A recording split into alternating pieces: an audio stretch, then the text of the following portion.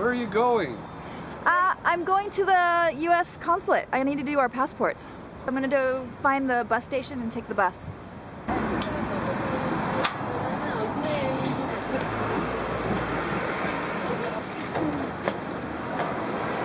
Love it. Oui, it's okay? No, it's okay? Ah, merci. Désolé. Oh, I have to pay, yes. I think I made it just in time, caught the bus.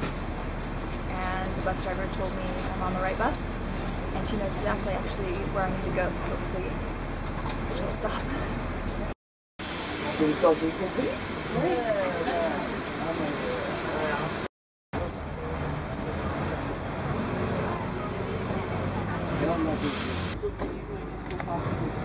Somewhere in this little shopping center is our U.S. consulate representative. This is the address.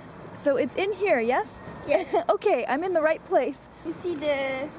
I'm pretty okay. Ah, yes I do. Yarana, Chris, it's Nicole, and hoping that you'll make it to your office.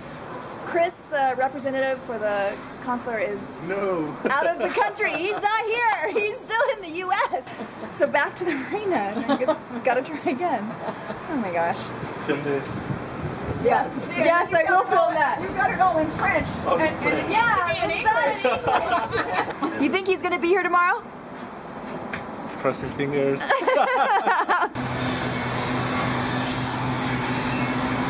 He wasn't there. Called, left a message, and waited for a little while. Chris is in the U.S. He's trying to get on a flight tonight. And I was like, I was just emailing with him yesterday. Why didn't he say anything? Back on the bus, heading to the consulate office to see if we can renew our passports this time. Chris is here, which is good. I'm glad I'm here.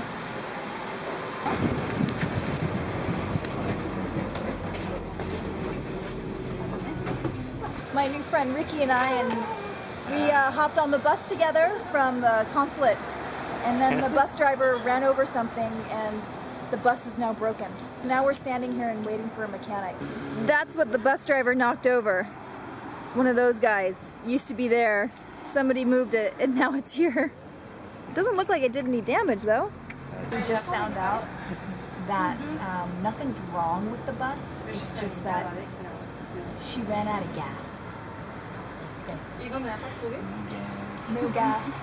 So now we're waiting for somebody to bring the gas. Now we're waiting. Now we're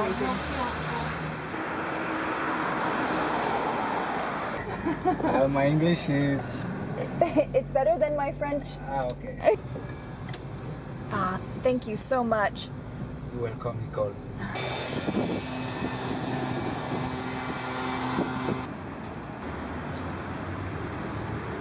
Success! And now we're off to interview some friends of ours who've been sailing for a long time and have some unique perspectives we think you might find interesting. And one of them's a movie star.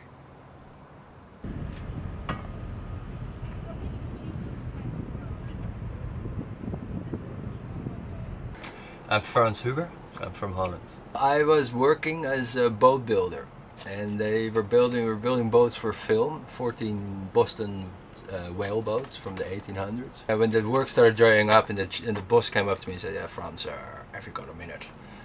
I said, "Oh yeah, here we go. They want you on the movie." The story was about these people rotting away in those whaleboats adrift, after the ship was sunk, right? So they looked real bad from the sun. And I actually had been in the tropical sun for a year. So I looked the part. My hair was like the model for the other hair. They asked me if I had the highlights put in, like, and I started laughing at it because I've never even been to a hairdresser. So then they started coloring those teeth, like a bit of black there, a bit of rot there, and a bit of fallen out there, and an empty one there, right? And then when they came to me, "Let me see your teeth, Frans," and I was like, okay, you're good. What was the movie called? Heart of the Sea. What was it about? About the whaling, about the Essex ship, the Essex, that was sunk by the whale. Herman Melville and wrote Moby Dick based upon that story. Well, I didn't really have any lines other than ha he aye sir, get that well, come on, like a bit of that. Can you do the face for the camera? Or The death face? The death face, like.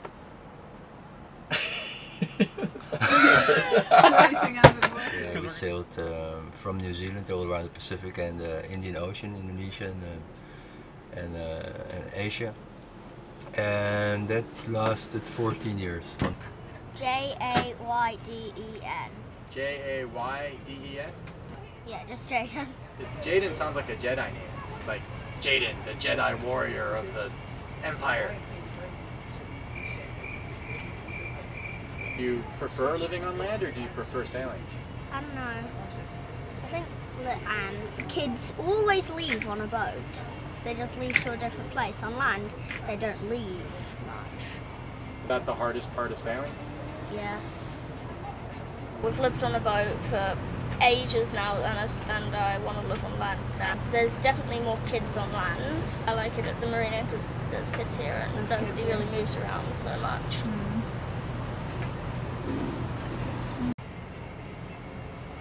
Who is that?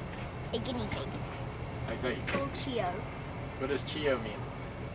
Squeak. They steal other animals' burrows. What? Guinea pigs are like pirates. Yeah. So that's perfect, because you're like a pirate too, right? Not really. What advice would you give cruising kids? Take entertainment so that you don't get bored on passage. You have to be able to like tinned food and noodles and dry stuff. Because when you're on passage, that's pretty much all you have. You don't have much food. Well, you know, if you have the guinea pig and the tinned food starts getting bad, I think there's Tinned food doesn't really go bad.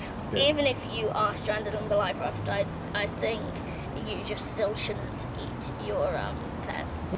Well, cruising with babies was actually, it's probably a lot easier than people imagine it to be. You know, you've got all the time to spend with your child, which is really nice. All they need is you, and they need love and care, and you know, you can just really focus on that. It keeps it very simple. You're there for every moment, you know, it's really nice. You don't miss any of it. When you have the responsibility of sailing a boat across the ocean, the children know that it's a serious business, and they know there's also a time for fun, but when they hear you asking them to do something, they will come and they will respond. And the boys are very good at, most of the time, they're very good at helping out with the things that need to be done. When we first bought this boat, our idea was to cruise for 3 years across the Pacific, sell the boat in New Zealand. So we're sort of coming to the end of that 3-year thing, but we're not quite sure what we're going to do next. We just have to decide where and what we're going to do and how we're going to earn money and support ourselves. Do you have a favorite memory from sailing, from all your adventures? Seeing land. Seeing land. After 29 days, after 29 days at sea. Because all my energy was stored up for 29 days. Did you land and you say, I claim this island in the name of the Jedi? No, I didn't. Any last words of advice for the world? Protect guinea pigs.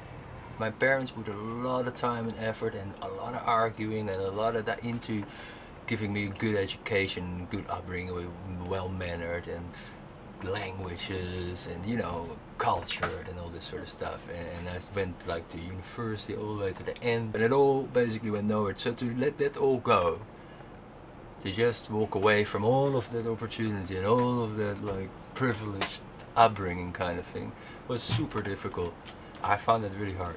I'm not even sure if it is such a good idea. For me, I think it was a good thing. Maybe now I could have done better, but at that time I don't think there was enough left of me to be able to fight that fight and get anywhere, you know. Sterling Hayden or something that said like every endeavor should be solidly based upon a lack of financial, for lack of money, otherwise it becomes a mediocre experience.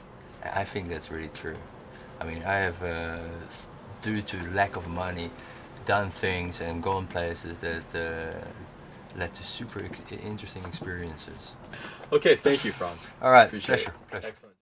Now's the time to... No, you need say a little bit louder with a little enthusiasm. Okay, now's the time to click thumbs up.